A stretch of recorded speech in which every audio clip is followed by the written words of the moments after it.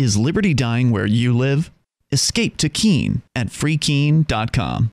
All right, ready? Yep. So we're here at the City of Keene building. Darryl and myself, two of the Shire Free Church ministers, they sent us a property tax bill, which amounts to over $3,000. This is for half of the year.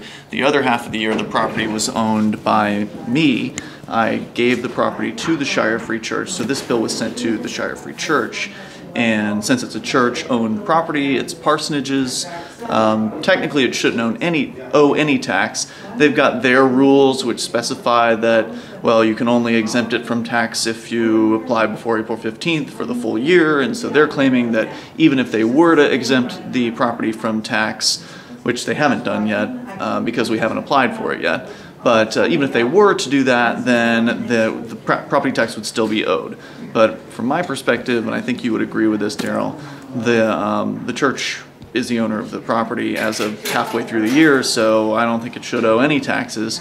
But nonetheless, I think that certain city services are valuable and should be paid for, like clearing the roads, for instance, snow removal, and etc. We've outlined on this letter that we included, sent to the City of Keene's tax assessor and this will be posted at freekeene.com, but outline some of the things like road maintenance, public works, parks, fire protection, library, human services, some of the things that are services that might be desired in an open market, in a free market.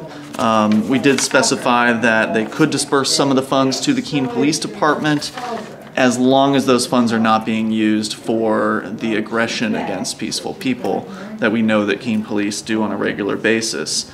So we did cut a check for $1,431.21 instead of what they demanded, which was $3,045.13. So essentially cutting out the education portion, because the education system here is a coercive education system, and as a peace church we can't possibly support coercion.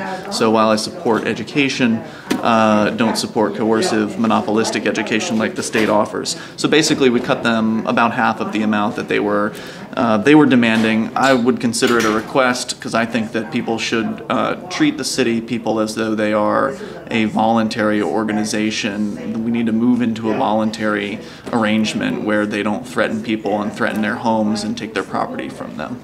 So do you believe that the city will put a lien against the property for the remaining $1,600?